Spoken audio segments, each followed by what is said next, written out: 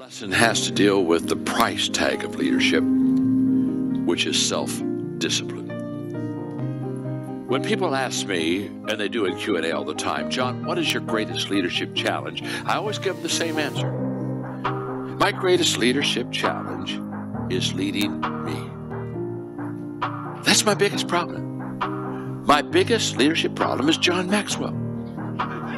Yeah, leading me. See, it's much easier to lead you. My gosh, I'm teaching you these lessons on developing the leader within you. It's so easy to lay out these thoughts, these ideas, give you these steps to do it. It's so good. And then when I'm done, I leave you. It's just wonderful. Good luck. See, it's easier to teach what I know than it is to live what I know. Teaching is easy. Living it, it's more difficult. And that's where self-discipline comes into play. In my book, Intentional Living, and when I teach it, one of the things I do for people is I give them a visual. And this is a visual that works for intentional living, but it's a terrific visual for self-discipline. I always do this.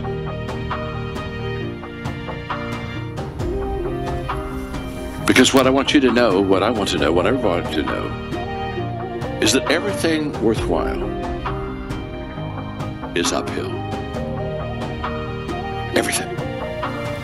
There is nothing in your life, there is nothing in my life that's worthwhile, that's quick and easy. It's all uphill.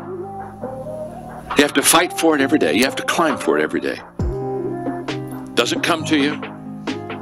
It's not in 3 easy packages, and it's not the cure to overnight success. It's like one guy said, all my life I've worked hard at being an overnight success. Everything worthwhile is uphill. Now the problem is, we have downhill habits. Now if you have downhill habits and you have uphill hopes, you're in trouble.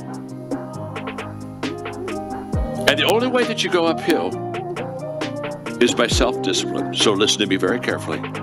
It's impossible for you to have continuous success without having self-discipline in your life. Impossible.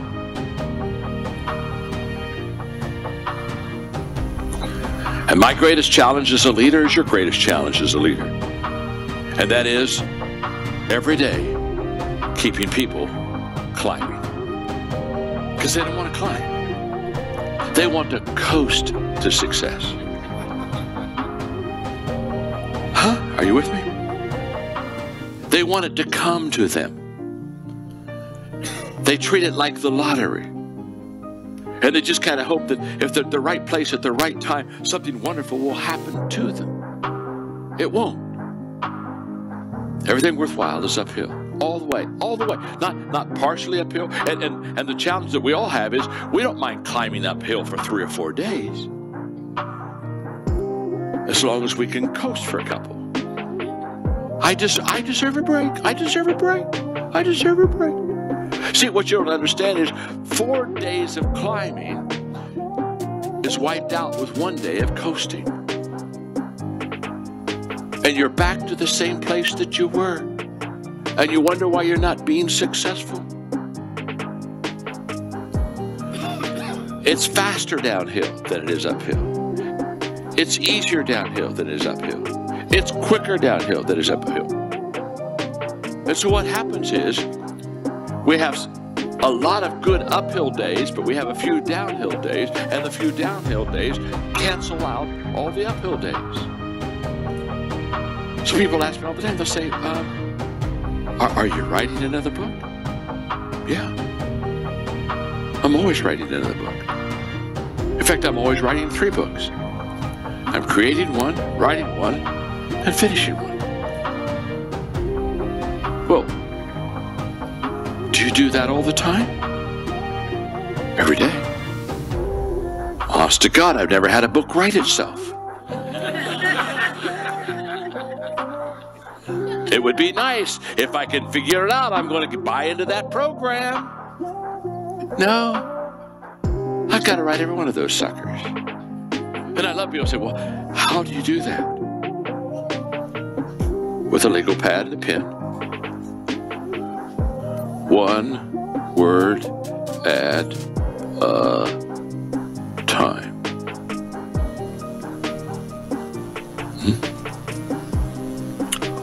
Well, what's your secret? Every day. Every day. Now, self-discipline, the first thing it does is it enables you to go uphill. You can't go uphill without self-discipline. Nobody will carry you uphill. Nobody can coach you uphill. Nobody can push you uphill. If you go uphill, you got to do it yourself. There are no free rides uphill. There's no such thing as accidental achievements.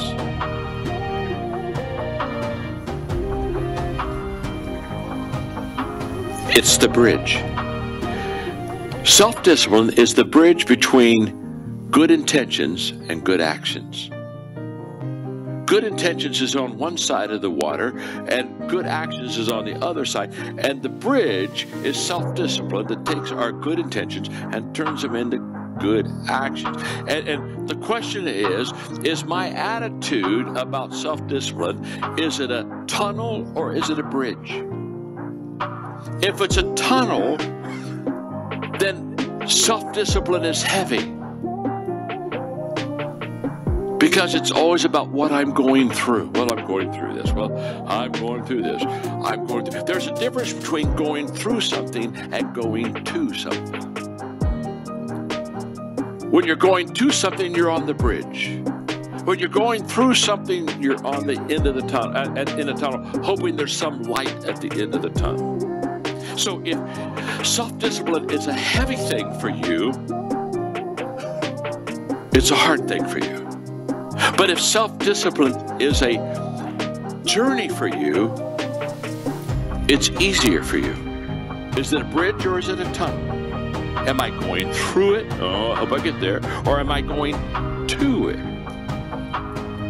Secondly, self-discipline is the difference between temporary success and sustained success. Because the uphill journey is all the way. You don't get flat land and you don't get down land. It's just all up land. And so the core of all success principles is, the core of it is self-discipline.